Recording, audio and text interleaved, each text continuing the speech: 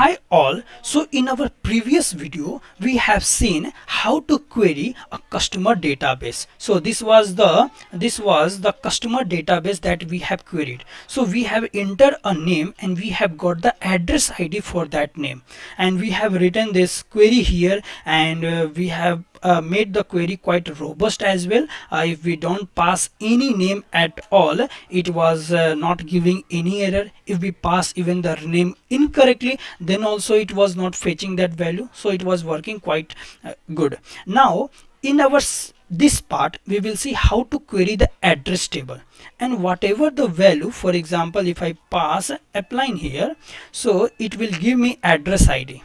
So for this 20 address ID, what is the address in our table? 20 address is this one, Ponde Vedra Beach, something is there. So we will try to fetch that address. Let's see how we can do it. So first of all, again we have to write a query for that. So let's close everything here, or we can go on to like a new rule as well. So how to open a rule? After the suit design interface, just open this rule. I will paste this in description as well. Just after that you can write this rule. Now what we will do here is we will query this table first of all, so that, and we will try and we will give a rule input like 1 2 3, and we will try to fetch all the address for that. Okay, so let's give here. So how to make a query entity? We will just write a bank query entity, done. And entity we have to write what is the entity name. Entity name we have to make a constant to refer to that entity. Some pointer should be there, so let's make a constant for that. And here we will write VOF address data store entity, and this is the data store entity. Okay, and now it will open the value for that. Okay,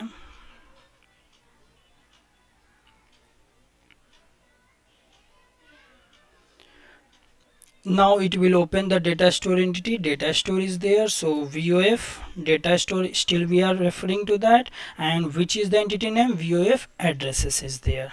Done. So now we have referred the VOF address data store entity as well. So two things are there, and let's refer the constant here, cons bang YS VOF address data store entity. Our constant is done. Now we have to write the query. So a bang query we can write, that is also done. And here as well we will filter, or let's try to see all the details. First of all, paging info, a bank paging, a bank paging info. What is the start index is 1, and batch size we will keep it 1 only, and we will try to get all the data first of all. So you can see here we are getting one data here. Just write dot data. Okay, so we are getting the data, and before the data let's remove and see one more important point is here. Let's see how it is sorted. It is automatically sorted by zip field. Okay, let's sort it by ID field.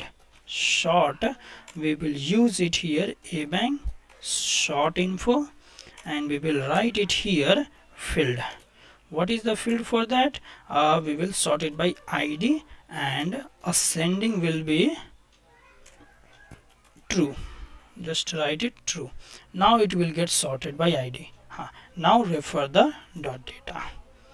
That is much better. So now we have got our first value from the database.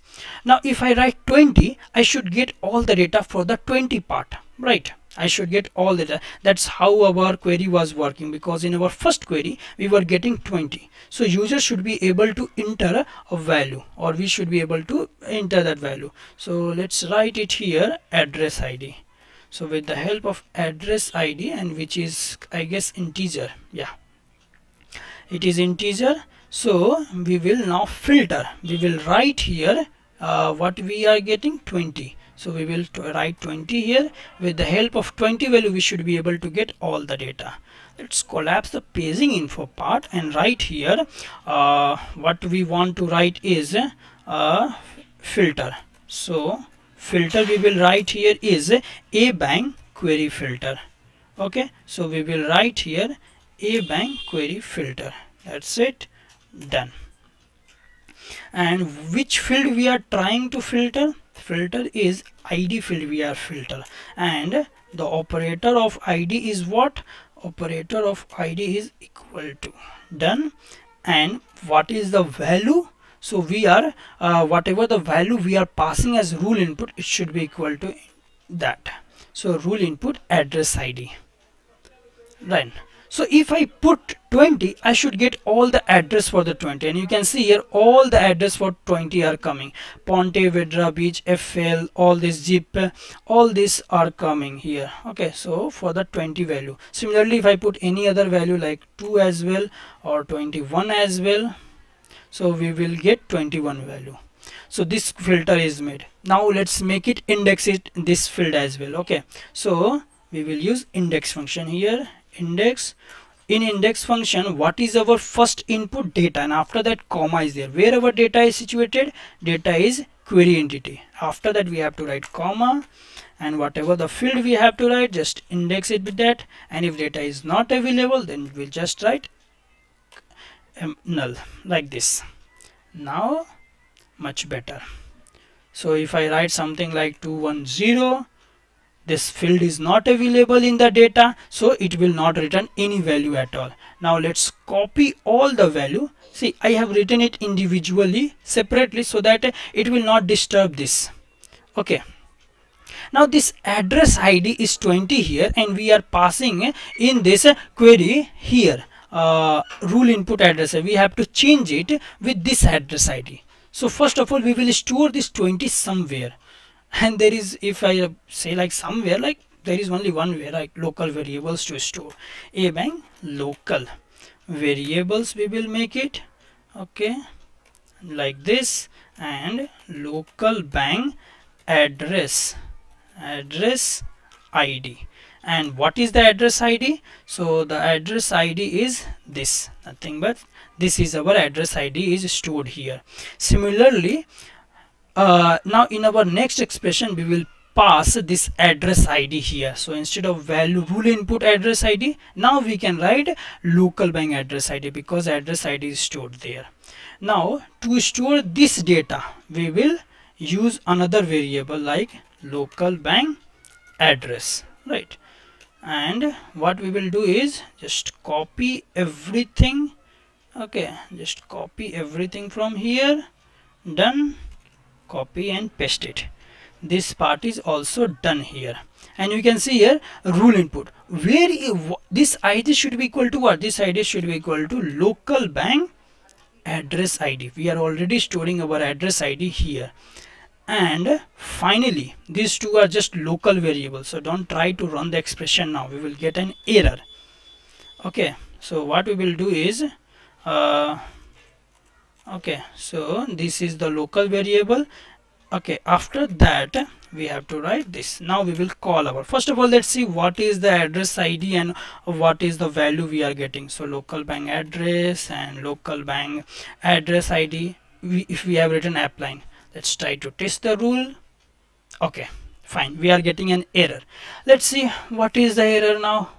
Cannot apply operator equals to field id when comparing value to this and that. Okay, fine. Okay, so here, okay, I got that 21. Let's for the error and check what is the error here. If I write 21, so okay, and fine, now I got it, why it is behaving like this. So if you see here, this id should be equal to local bank address id. What is the type of this id? Let's go on the table. This is the id, and what is the type? Let's go to the structure and see. The type is int. Okay, this id type is int. And what is the type of local bank address id? Local bank address id is not actually int, it is actually returning list of variants. So we have to convert this into integer so that both fields are equal, right? If both fields are not equal, then how it will refer? So let's convert it into two integer field here and here. Now let's try to refer once again. Okay, fine. Cannot apply operator equals to field ID when comparing to value. So local bank address is fine here. Address ID is now coming in local variable. Now we will see more about. Okay, and let's try to test our rule. Okay, fine, we are getting the value. So what we are getting, two items we are getting the address and we are getting 20 as well. So we don't want to refer that, we have just written in. So if equal to is not taking, in is taking, then fine. Okay, now let's remove, and now we only want the address. How we will know where is our address stored? Our address is stored in local bank address. And what is the format of the address? First address field is what? City, state, street and zip. First of all we will refer the street name, then city, then state, then zip. How we can refer it? Let's see here. So here we will see local bank address dot. Okay, what is the street? STREET, only street. Let's try to see what is the street name. Oh great, we see we have got the street name. Now we will see similarly we will copy it and we will paste it here. Now instead of a street, what we want? Now we want city, state and zip. So let's write it here, city. Okay, and then similarly we will write it state. Similarly we will write it here zip. That's it. Okay, so now you can see here this. Now all these are coming, you know, like list of text string it is coming. We had all this and we will join this value once. Okay, so what we will use here is join array function. So we will join this array. Okay, so here we will use the join array function, and let's cut all the data here. Let's paste it here and let's test the rule. So now it has joined. So join array function works how? First of all we have to give the array, and what is the separator? Okay, so array we have given, and separator will be comma, add a bit of space as well. Okay, so now it will give the comma. So even if I write here, suppose Acme Corporation, okay, so it will give me the address of Acme Corporation as this one. So that's much better. So let's try to create an interface and get that value in our interface as well. Okay, so address of customer, we can write something like this, customer. Fine.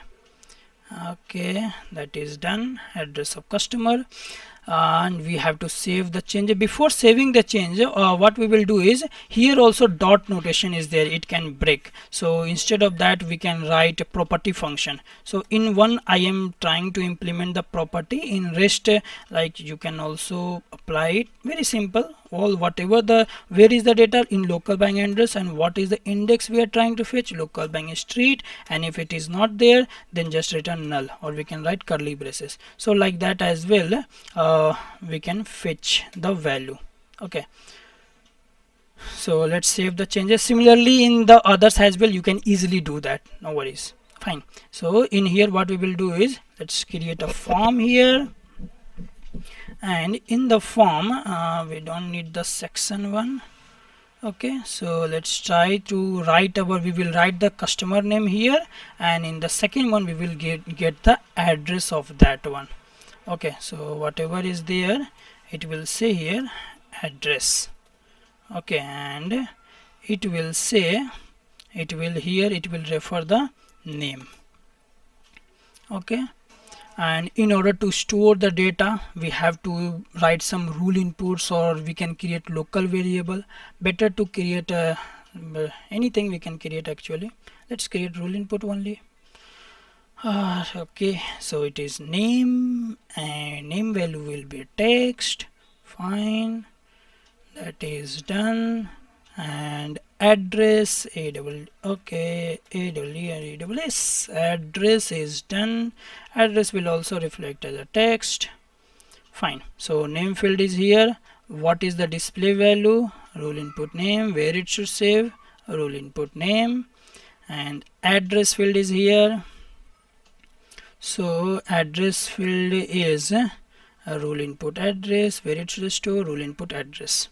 Now we have to refer the expression rule in our interface so that we can get the value, right? So we have written quite a big expression it is. Okay, so you can see here this expression rule is ready, and we will try to complete that part as well which is remaining. Okay, so in the name it is stored here. What will be the value, right? What will be the value of the address? The value of the address will be rule bang. Let's save the changes and this rule, right? So write it here, rule bang. This address is there. Let's give the fine. Now it has given one error, like it has one parameter but instead 0 parameters are passed. Okay, no issues, we will pass the parameter. And what is the name of the parameter? You will get here name. And here what we are passing here, so we have already made a rule input name, so whatever the user enter, it will get stored in rule input name, and it will get into that expression and it will fetch the address of that. So let's try to write here appline. So if I written here appline, so you can see here the address of appline is reflecting here. Okay, so here we can write customer, okay, customer data or customer address. Great. So if I write any other name, let's try to go to our customers table and let's write something as Konohat Global, and let's try to enter that name and write C. This is fine. Great, it is fetching that address. Okay, so let's save our expression rule and we are done with that. So we have to use the property function again and again for this part as well.